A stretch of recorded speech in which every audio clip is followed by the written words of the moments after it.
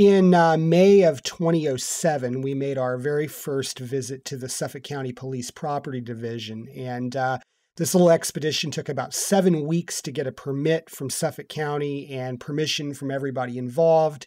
And finally, I got a phone call saying, come see the evidence. So on, I believe it was May 18th, 2007, we went in and we filmed various articles that were taken from the DeFeo house on the night of the murders that are obviously still retained by the Suffolk police.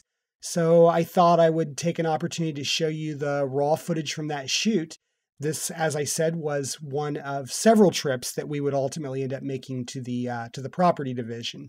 So here goes. This item, of course, is the box that was removed from the master bedroom from under the door saddle in Big Ronnie's closet. And of course, this box was very interesting because they built an entire motive around this, saying that the box contained, as much as maybe $100,000 in money. As you can see, there was an envelope indicating that basically, as Geraldine had told me, that this box was basically used for petty cash. So there was nothing of any real value in this box. And second of all, you'll note that there's a key taped to the top of it. So why would you keep hugely valuable items in there and then keep a key taped to the top? So this was just another reason why the prosecution's motive of greed didn't end up panning out in the end. But nonetheless, a very interesting item to see. These right here, these are knives that were taken. They're listed in the inventory as being taken from, I believe, the dresser or nightstand of Big Ronnie DeFeo. And they were just interesting to look at. They obviously didn't bear any forensic quality, to our investigation or anything like that. But once again, these were items that were owned by Big Ronnie, and if they brought them out, we were going to film them.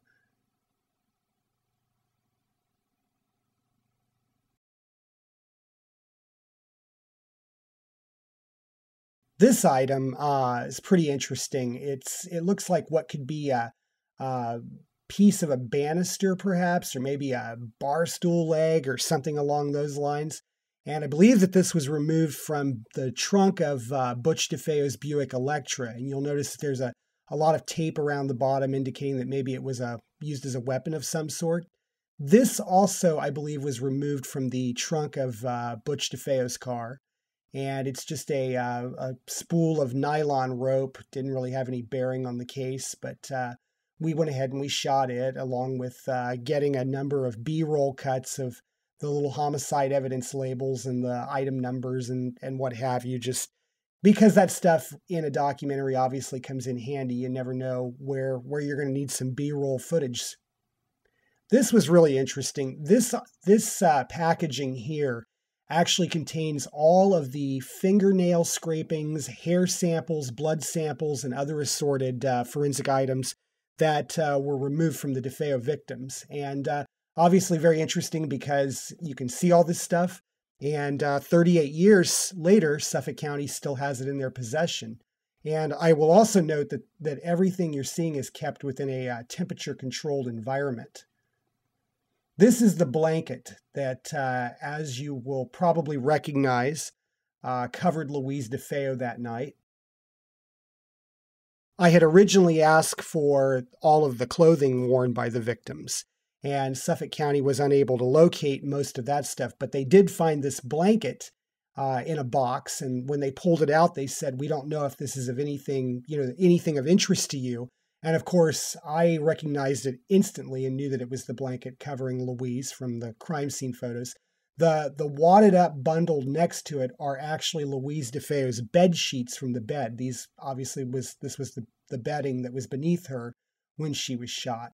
So we didn't want to miss an opportunity, obviously, to photograph this material because this is the real McCoy, and it obviously holds a certain, historical value, and you never know when this stuff could disappear. And if you get an opportunity to film something like this, you try to film it from, as many different angles as possible.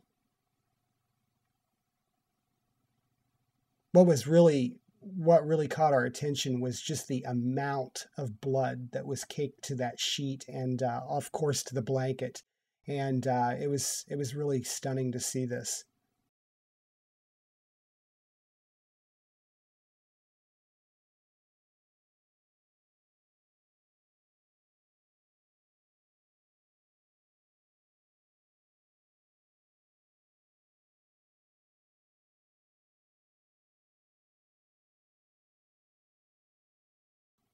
And of course, this was the money shot.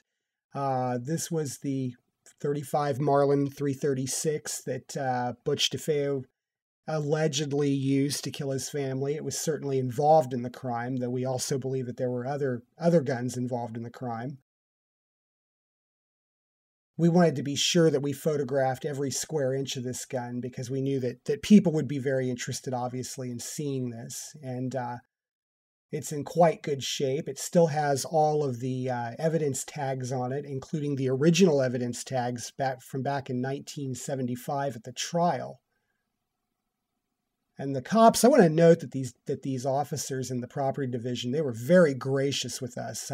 They allowed us. They told us as long as we were wearing the rubber gloves that we were provided, that we could move items around or whatever if we needed to move them around for the sake of lighting them. I think that for the most part, we pretty much let them move everything around, and we wanted to get them in the shot wherever possible because it sort of, authenticated things, authenticated where we were at. There's the original tag. You'll see October 22nd, 1975, and Martin K. Rowe. Martin K. Rowe was the stenographer throughout the DeFeo trial.